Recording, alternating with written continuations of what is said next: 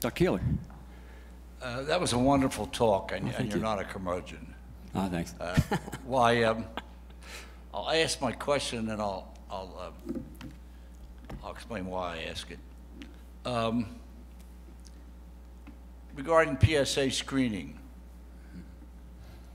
the IOM recommendation,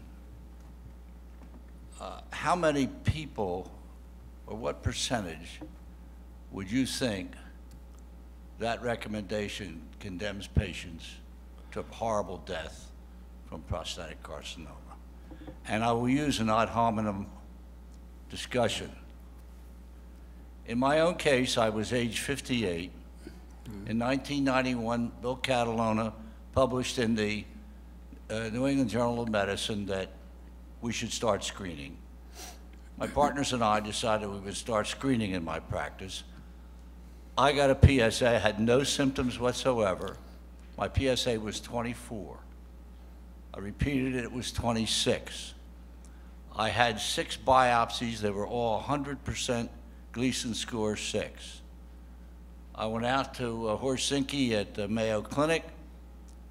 He saw me and said, I think you've got nodal involvement on both sides, looking at my CT scan.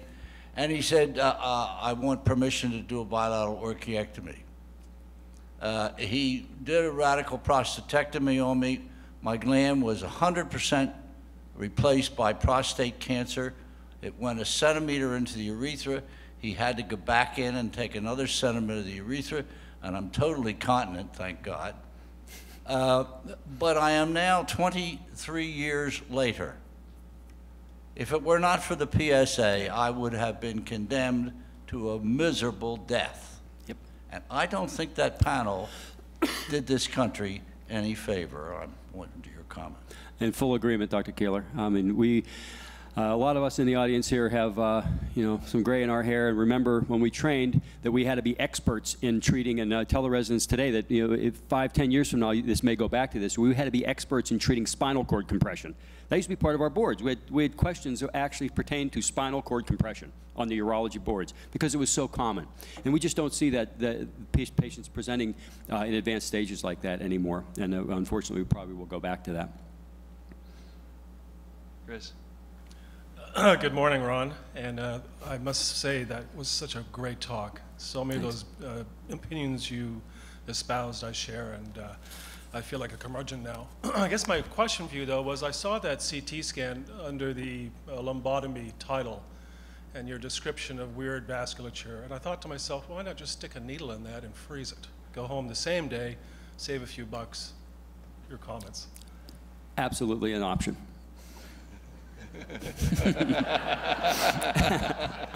Good morning. Great talk, Ron. Ron Sircone from Pittsburgh. Question for you. In your data, when you showed the number of radical nephrectomies versus partial has swung dramatically, do you feel that's totally a trend in urology surgery in general, or do you think it's skewed because obviously being at a referral center, you'll get a lot of the partials that guys in the community who maybe don't do laparoscopic robotic are saying, I'm going to send them down to Ron, so that your numbers may be, rather than the average community urologist, you're doing a lot more partials because of the patients sent to you. The first slide, the slide I showed right before that was actually national data showing that the increases in the partial nephrectomies have exploded nationally. And demographic studies show that there is an increase in all stages of renal cell carcinoma, not just small renal masses, large renal masses, and death from renal cell carcinoma, which kind of flies in the face of the logic that would say that we should have a decrease in the death rate since we're finding more and more smaller tumors. We're finding them in an earlier stage. So it's, but it's increased across the board, and partial nephrectomies are increased across the board. After John's question, we'll wrap it up. Okay.